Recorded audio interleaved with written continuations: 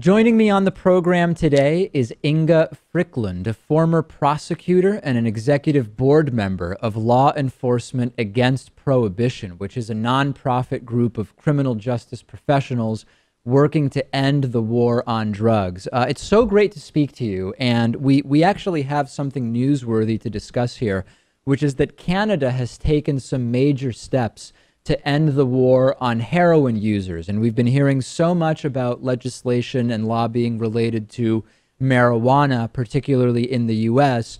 But this is really very major news. Let's start there. What exactly has Canada done?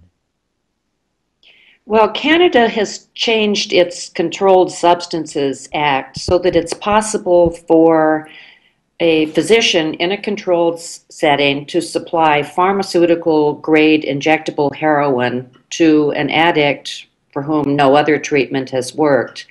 It has to be done in a controlled setting, and it seems to be fairly tightly circumscribed to make sure that everything is signed off and it is in a medical setting. And when we talk about one of the main sort of impediments in the United States anyway, to when it comes to marijuana loosening laws, we often encounter this sort of vicious circle, which is, politicians say, I'm open to loosening the laws as soon as we have more research. But of course, the research is difficult to do because the laws are so tight. Has Canada experienced a sort of similar dynamic with heroin? I don't know if the research is prohibited in the same way that it is here, but it's difficult. In reading some of the legislative history on this new act, it refers to a couple of studies that had been done. And they also looked at European experience, which of course has done research for a long time. So it's primarily the United States that takes this very emotional and restrictive attitude toward even gaining knowledge about drugs. It's a more put our head in the sands and pretend the problem doesn't exist. When did you start to, I don't know if realize is the right word, but to really become increasingly concerned with the futility of the war on drugs in the US? I know that you worked as a prosecutor in Cook County, and I've read that you've started to see the sort of racially disproportionate way in which the war on drugs was impacting people. But give us a sense of sort of your involvement directly in the war on drugs and how your views started to change. This was back in the mid-1980s when I was a young prosecutor in Chicago. I spent a lot of time being assigned to the bond courts where people would come in, usually in the middle of the night when they were first arrested. And I would look at the rap sheets. Sometimes could be page after page of minor arrests and convictions, mostly for drugs. And then the new arrest would also be something drug-related. I also noticed that a lot of the more serious cases, including murders, it turned out to be a fight over some drug territory. So it looked like drugs were driving a lot of our caseload. And at first I didn't give a whole lot of thought to it because I thought, hey, drugs are illegal, drugs are bad, these people were doing drugs, so we'll convict them.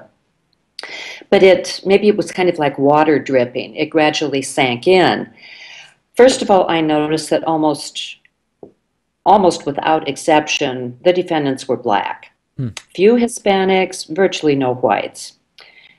And even though we know that usage of drugs is pretty similar across racial groups, the drug laws were clearly falling much more heavily for some reason on minority communities.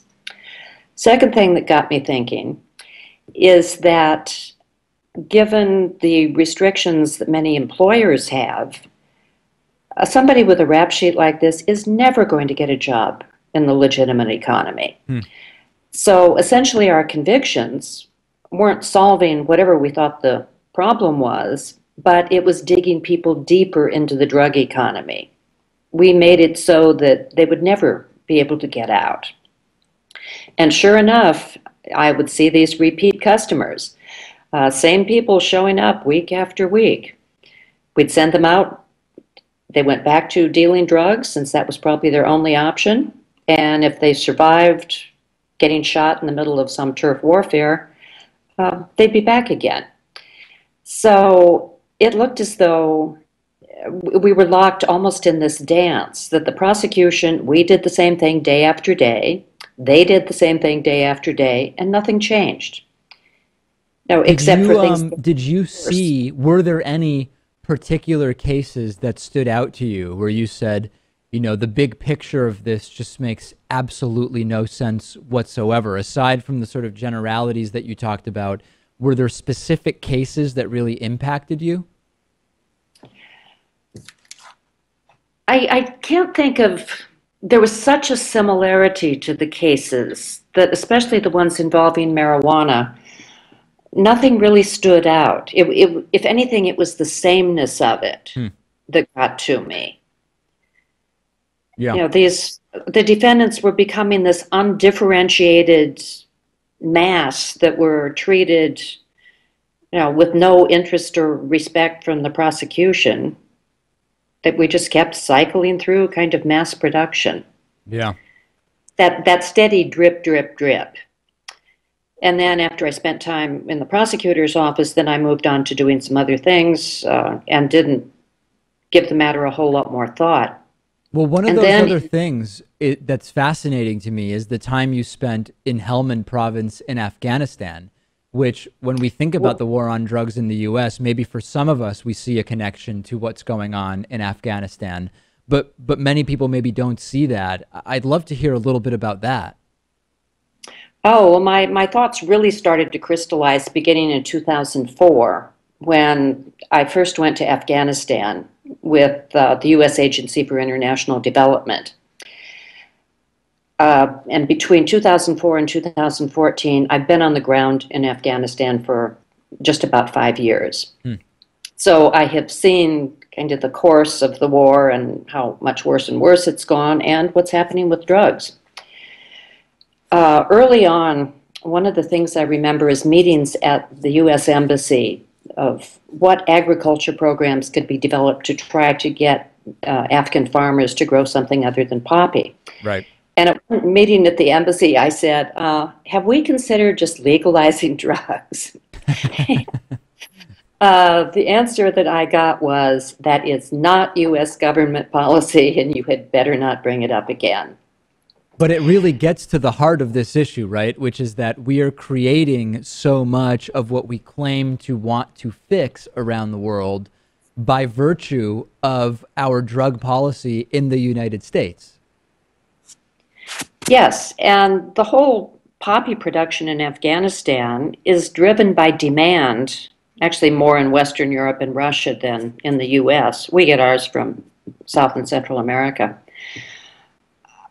But the U.S. government there was treating it as a supply problem. Right. If we can only convince Afghan farmers to grow wheat, which pays them a 20th as much. But one of the things that struck me about that conversation, and something which very much bothers me about the whole war on drugs, is the intellectual dishonesty of it. If we're going to say it's our policy to have opium poppy be illegal, let's also take into consideration what are the inevitable consequences of that. There is going to be violence and corruption within Afghanistan. Now, we can't pretend that this war on drugs is costless. And the intellectual dishonesty of being unwilling to apply some logical analysis to the problem, just like the intellectual dishonesty of having marijuana be Schedule 1. You know, the legal definition is highly addictive and no known medical use. Well, that's simply counterfactual. You know, I'm not one of the types that relies and points to the free market in all cases. In fact, quite the opposite. But I'm also just stunned when we ignore the fact, like in the example you gave of, hey, let's just convince these Afghani farmers to grow wheat instead of opium, instead of poppy. That ignores the market realities. And sometimes we actually do have to pay attention to them, don't we? Oh, absolutely. And I remember once when I was living out at a small military base in eastern Afghanistan, which now seems to be ISIS territory. Some young staffer from the embassy flew out from Kabul to give us all the word on the latest plans for the war on drugs. And I remember him saying, those greedy Afghan farmers, they would survive if they just grew wheat. But they want the money from the heroin. And when we are talking about Afghan farmers living in mud brick villages, statistically, a quarter of their children are going to die before the age of 5. And we're talking about them being greedy. I just found that so offensive. Yeah, no, it doesn't make sense on many, many levels. I wish we had more time. We have been speaking with Inge Fryklund, former prosecutor and executive board member for Law Enforcement Against Prohibition. Thanks so much for talking to us both about what's happening in Canada with heroin, but also your experience. Absolutely fascinating. It has been. Well, thanks for having me on.